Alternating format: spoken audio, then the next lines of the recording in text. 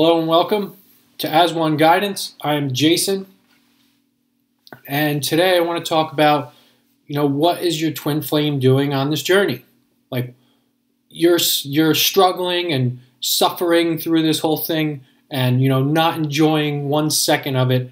What are they doing? If you are, let's just say that you were a fly on the wall throughout their side of this, their perspective from this whole thing, what is it that they're doing? Or let's just say that, you have a pair of binoculars and you're constantly watching them from afar and, spying on them and whatever. By the way, that's stalking. So I would stop that immediately. However, so their feeling and the way that they're handling this is the exact same way that you're handling this. They're feeling all the things that you're feeling. If you're numb to your feelings, they're numb to their feelings.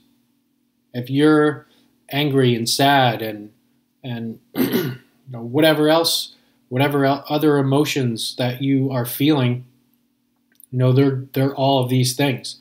And you're reacting to it one way, and they are, reacting to it however they're reacting to all of these emotions. There's no way for you to just sit there behind like some kind of viewing glass and, document the whole process that's unfolding for them, right? So you're aware of this whole journey, and you're aware of what twin flames are. And if you are doing your due diligence and really investigating and then on top of that really diving into yourself and healing yourself and loving yourself, that's great. But if you're only focused on what it is that they're doing, you're really wasting your time. And all of your focus is on the outside of you, and it's not going to bring anything inside of you because you're the only one that can provide that. You're the only person that can provide your happiness or, the things that you actually want to create in your reality. You're the only person that can provide that for yourself. And there is a very interesting thing that happens is that, you are only responsible for you. You're responsible for loving you. You're responsible for your happiness. You're responsible for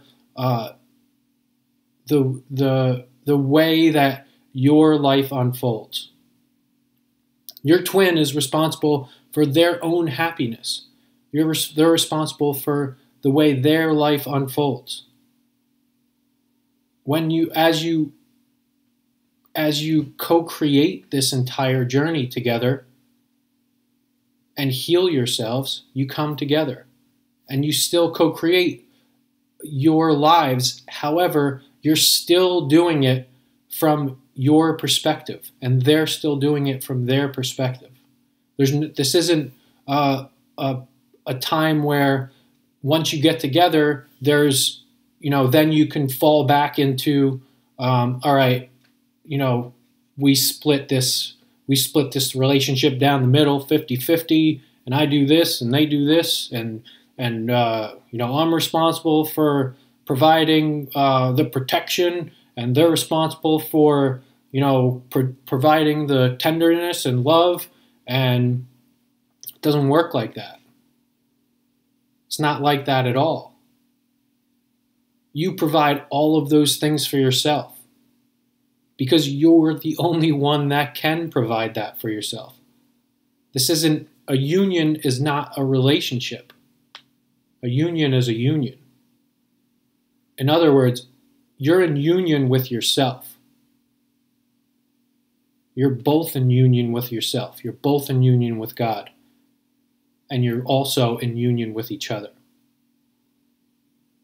But first and foremost, it's taking care of you. And making sure that all the I's are dotted and the T's are crossed within your own life. You can't provide that for someone else. It's just not possible. Right? So if you're still focused on, I feel so bad and I miss them and my heart feels like it's ready to explode or it's being ripped out of my chest. And, my mind is telling me that they're just having a grand old time and they're living it up. And, they're having like the best life ever without me. Ask yourself if you know that to be true. How do you know that to be true? Or is it just a lie or illusion that you're telling yourself because your ego is feeding that to you? The truth is, if you feel in your heart, connect your heart to theirs, you'll know exactly how they're feeling. The truth is, if you get to know your own feelings, if you really, really get super honest with how you're feeling, like really feeling, not the fake facade that you put on to make it seem like you're joyous and happy and everything's perfect in your life, but your real feelings that come from here. That's how they feel. You're one being. You cannot separate your feelings. If you really want to know what they're doing, if you really want to know what they feel your own. Feel within yourself. Now they may, put on that show or put on that happy face that everything's perfect. But if you really feel what's inside of you, that's how they really feel. It's very, very simple. You cannot feel something. You cannot be going through something without them going through the same exact thing. And not that shouldn't make you any happy or sad. You can't say, well, I'm suffering and they look happy, so I would really prefer if they were suffering also. That's not unconditional love. You are not, first of all, you're not loving them. And second of all, you're not loving yourself by wanting somebody else to suffer, regardless who it is. You're not doing any justice for yourself if you want them to be having as bad of a time as you are. That's why you'll constantly hear me say it. Love yourself. Take care of yourself. Be happy with yourself. Now, right now, right now, right now. Do all of those things right now for yourself.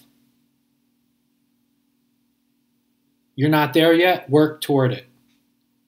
Work toward that happiness, that love. You make that decision to work toward having all these things and actually being love, actually being happy, being joy, being at peace. They work toward that also. That's a core decision. So take care of yourself. Love yourself. This journey is for you and you alone. The cherry on top is that you get to be with the person that was designed for you and created with you. Right? So visit AsOneGuidance.com.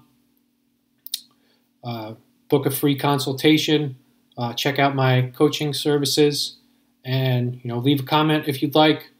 And I will see you next time. Take care.